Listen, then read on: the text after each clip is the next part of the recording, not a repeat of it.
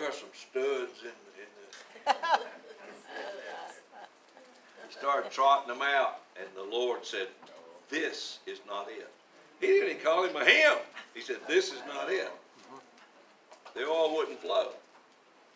This is not 7 times. This is not it. And Samuel, he's just flabbergasted. He said, "Well, I thought God told me to come over here to anoint one of your sons, but he's saying they're not it." And I think he turned to walk away, and he looked back at Jesse and said, "You don't have any more sons?" He said, "Well, I got one, but he don't really count." And when your own daddy thinks you don't count, that's where God picks you up. That's right. Well, send for him. Go get him. Bring him over here.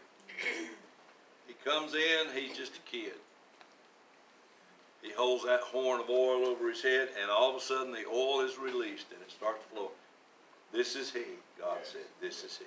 Why? It was his time. It was his time. Out of that anointing, he later killed Goliath. But nobody had ever heard of him. Why? He was a secret weapon of God. Elijah was like John the Baptist. He came out of nowhere, just breathing fire and blowing smoke, and just preaching up a blue fog, you know. He was just angry at the devil. Confronted Ahab and Jezebel, called fire down from heaven, said it's not going to rain till I say so, and it didn't. 3.5 years later, he said, now it can rain. And it did. It came a gully washer. So this man came from nowhere. He was not on Satan's radar. But boy, did he make a difference. God raised him up and set him in the game when it was his time. That's how God works. Moses had disqualified himself because he killed an Egyptian taskmaster. And he ran for his life, and for 40 years. He was 40 years old when he killed that guy. And for the next 40 years, he was out in the middle of nowhere. Matter of fact, he was on the backside of nowhere, over in Midian, tending sheep for his father-in-law. Had married a Midianite woman. Can I tell you a secret? Moses was Jewish. I mean, he wasn't real white, but he was sort of white. And the woman he married was black. It made Miriam his older sister mad. Who do you think you are? You're the only one God speaks to. God said, okay, you don't like black, let's try white. And she all of a sudden got leprous. You know, if you know anything about leprous, it turns your skin. You look like you've been bleached. And he said, you're not going to get well until Moses prays for you. And Moses prayed for her, and she got well. What is God saying? I make the choices, you don't. And if I see treasure, it's a treasure. She saved his life. Zipporah, his wife, saved Moses' life because he had not circumcised his son, and that circumcision was a part of the Jewish covenant. And she took a sharp rock and circumcised her son. She wasn't even Jewish. And it saved Moses' life. You know why? Because she's one of God's secret weapons. That's who she was. And Moses was too. Out on the backside of nowhere, sees a burning bush. God starts talking to him and sends him right back where he came from and said, now it's time. One time, 40 years ago, now it's time. Moses lived another 40 years. He had 3 40s, 40, 40, 40. He was 120 years old when he went from here. Third dimension, first, second, third dimension. He lived to the full. For 40 years, he led the children of Israel. But when he took the reins of leadership, he was nobody.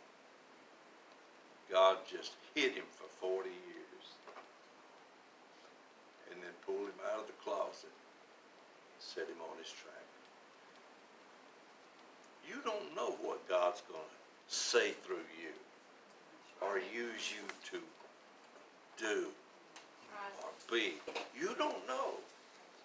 It's not up to you. You are not your own. You are bought with a price. You belong to God.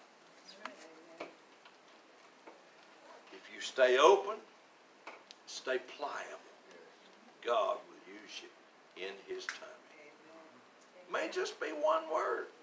Let me give you another example. There was a guy over in Damascus, Syria. And Saul, before he was ever Paul, Saul was riding with some other guys down the old dusty road on his way to Damascus, Syria. And this great light shined out of heaven, so bright and so powerful, he just fell right off that donkey onto the dusty road and was blinded by the light. And a voice started speaking. Now the other guys that were with him, the Bible says they thought it was thundering. But Paul understood what was being said. Saul, Saul, it's hard for thee to kick against the pricks. Who art thou? I am Jesus whom thou crucified. Whom thou persecuted.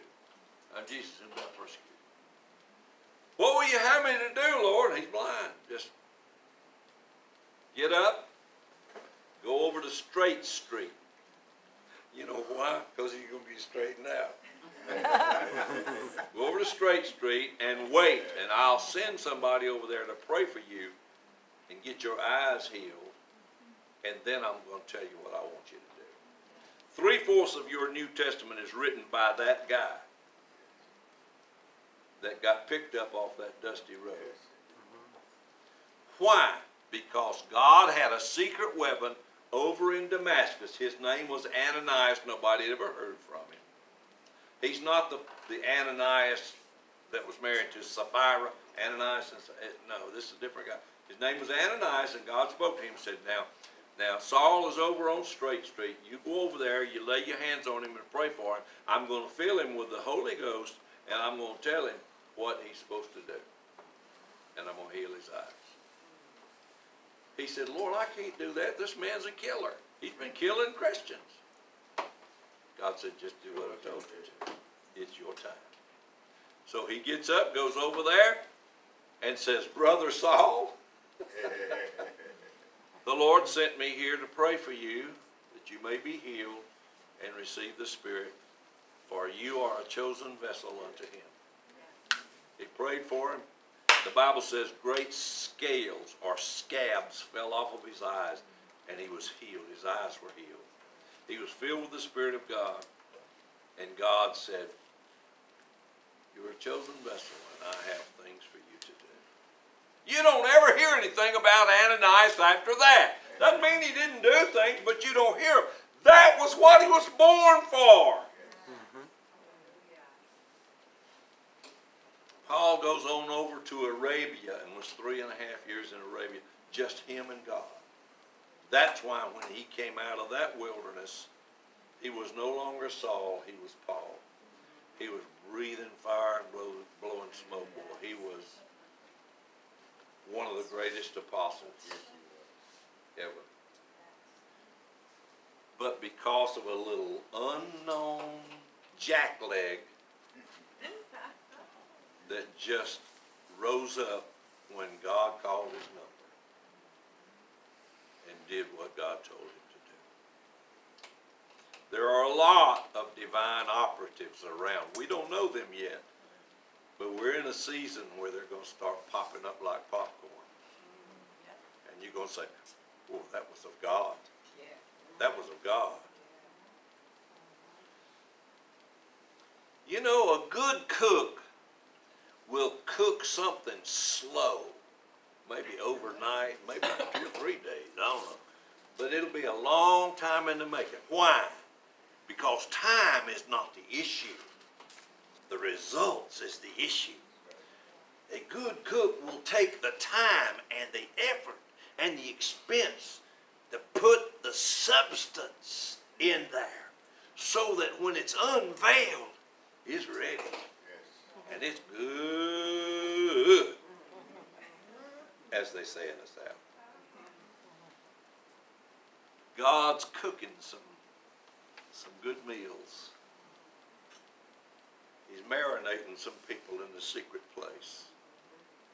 He's saying, it's not your time. Just stay over here. I'll tell you when to go. They're all around us. Some of them are sitting right here. That's going to make a difference in their generation. Going to make a difference in what's going on in the devil's darkness. Habakkuk the prophet. I'm going to turn over there right quick and read you what Habakkuk said. The burden which Habakkuk the prophet did see. O Lord, how long shall I cry, and thou wilt not hear?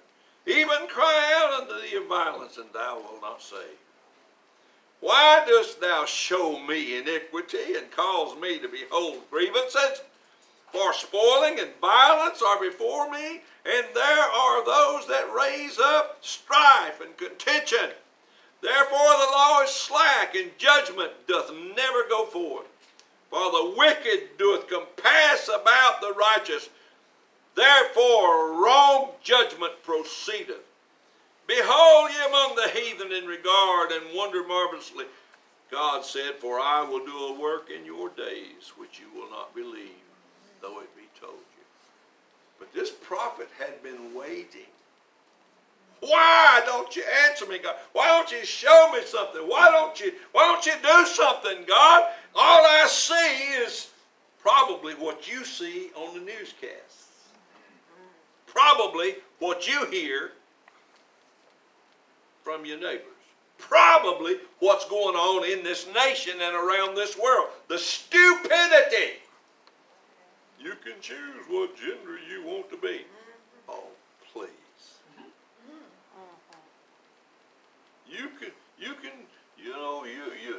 A man can have a baby. Yeah. See that. On what planet? Right. Exactly. Some of the junk that's being even taught in our schools. And some of the ignorance. Habakkuk didn't have nothing on us when he was saying, how long, O Lord? Some of you have said it. How long are we going to have to put up with this, God? How long are we going to have to see this kind of stuff, God? Won't you do something, God?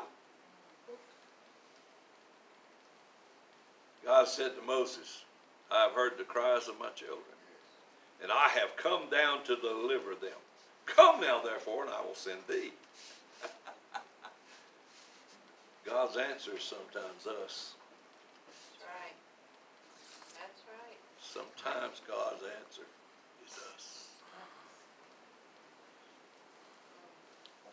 Jesus, I started reading with Isaiah quoting what Jesus was to say about being hidden in the quiver of God. He's made my mouth a sharp sword, and he's made me a sharp-tipped arrow in the quiver of my God, my Father. Let me just give you a little insight as to what is involved in making an arrow. Much investment and time and effort and patience and much expertise is involved in making an arrow. First thing is you got to make the selection of which tree limb you're going to use. You got to choose the right branch. It's got to be the right stuff. And it takes an expert to know what to choose. The second thing is it has to be pruned. There has to be a cutting away of ugly deformities, the knots and the lumps and the twists and the turns. All that's got to be pruned away. The third step is that piece of wood has to be soaked in a solution that will soften it and make it bendable and pliable. And then the fourth step is to dry it, but you put it in a mold, a straight mold that will take all the bends and the kinks out of it and let it dry in that mold so it will be straight and it will be a seasoned piece of wood. The fifth step is it has to be sanded. You got to sand it, which is like a sanctifying of the small imperfections that are still left in it. You got to smooth those imperfections out. The sixth thing is it has to be fletched. The fletch is to put the arrow, the feathers on the arrow. That's called fletching. And the expert takes the feathers from the same side of the bird. You don't take feathers from all over the bird. You take feathers from one side because they have to be compatible and comparable. And you fletch the rows of feathers in the arrow so that it will fly aerodynamically and stay straight and true. The next thing is, the seventh thing, it has to be tipped. That means you got to choose the right arrowhead. You got to sharpen it and resharpen it and then sharpen it some more. And you have to bond it as the perfect head for that particular arrow so that it will add balance to that arrow. The eighth thing is it has to be crested. That means an expert will stamp his seal or carve or somehow make that arrow have a mark on it that identifies it as his arrow. The ninth thing is the notching.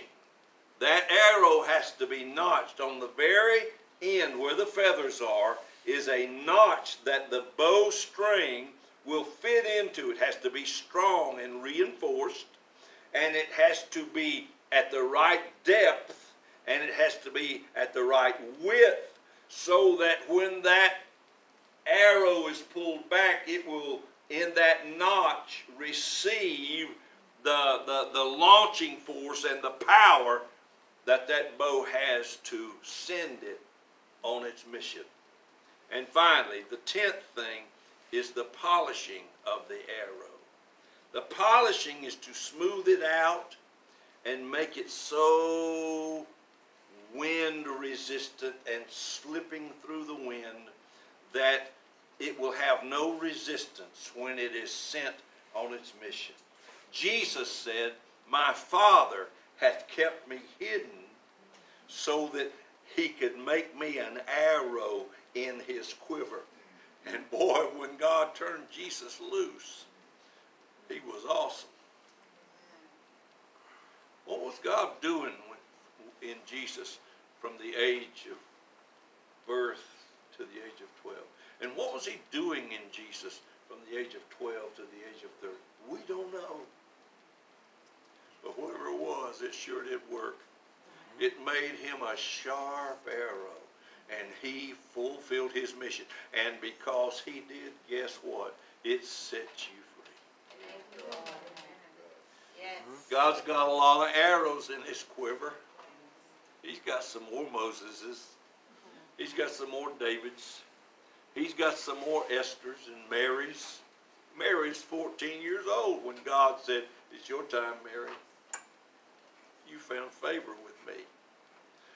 Now, something's going to happen in you that has never happened before and it'll never happen again.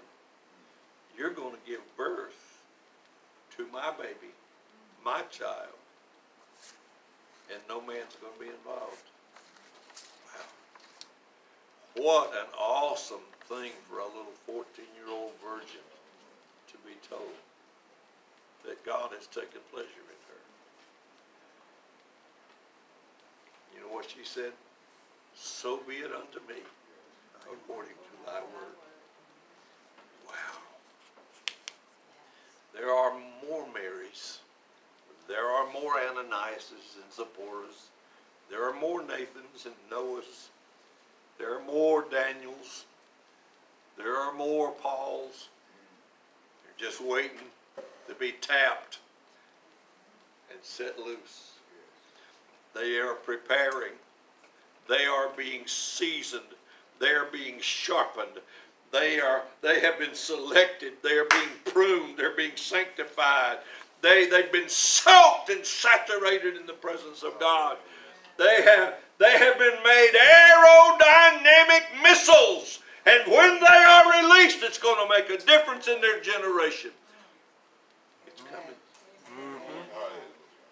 There's never been a better time for this kind of release. All of the debauchery, all of the ugliness, all of the stupidity, all of the evil and the wickedness and iniquity that is going on around us. It's time for God to look at those secret weapons and say, go. Go. And when they go, they will go with the anointing of God to make a difference. See, an arrow is a long-range weapon. It's not an eyeball to eyeball, nose to nose, fist to fist weapon. It is released and sent on a mission, and the archer trusts that arrow will hit the bullseye when he sends it. Why? Because he made it, he's prepared it, he's taken the time, he's hidden it in the quiver until it's time for it to be released. Amen. Arrows are not designed just to go out and shoot up and just enjoy their flight and just have them to go everywhere. Arrows are sent on a mission of purpose, and there is a target every time. Precision, time released, armed and dangerous, with piercing truth. You see, there's a reason why the Bible says in Hebrews 4:12, the word of God is quick and powerful and sharper than any two-edged sword, piercing even to the dividing asunder of soul and spirit and joints and marrow, even to the intentions of the heart. This word is piercing, and when this truth is in this secret weapon that's about to be released, it's going to go with a piercing truth that is going to make a difference. There are going to be some people that are going to be called up to speak prophetically under the unction of the Holy Spirit. There's going to be some people that are going to be called up to write. Somebody wrote, many authors wrote these books. Los Biblos, the books within the book. Somebody wrote it. Somebody was moved upon by the Holy Spirit to write. Do you think those days are gone? Oh no. There are people who are going to write books. There are people who are going to write articles. There are people who are going to write papers and I don't know all the things that can be written, but I want to tell you, there's an anointing to do it, a scribe anointing, and there's a prophet anointing, and God gives it. I told you at the beginning of this year, and those of you who were here to hear it, you will remember this. Last year I told you that year was the year of resurrection, restoration, and recompense. And it turned out to be so. This year, when this first of the year, and I don't make these things up. I don't sit around and wonder what can be our emphasis this year. No. God speaks to me. And this year, God spoke to me and said, this is the year of manifestation. Trust me when I tell you, Romans chapter 8 says, the earth groans for the manifestation of the sons of God. Never been a greater time for the manifestation of God's hidden weapons, His sons and daughters, to come to the forefront and stand forth and speak with the anointing and do and to be what they were made to be. Seek God. Let God touch your heart. You may not ever know what God has hidden you for. You may not ever know. He may not ever tell you. But someday a door's going to open, or a path is going to cross, or somehow something's going to click in you, and you'll just do it. You don't even know why you're doing it. You'll say it. You'll be it. You'll go there. Why? Because it's what God's been hiding you for. It's coming. Any honest-hearted person that loves God and wants to serve Him is a candidate to be one of these arrows.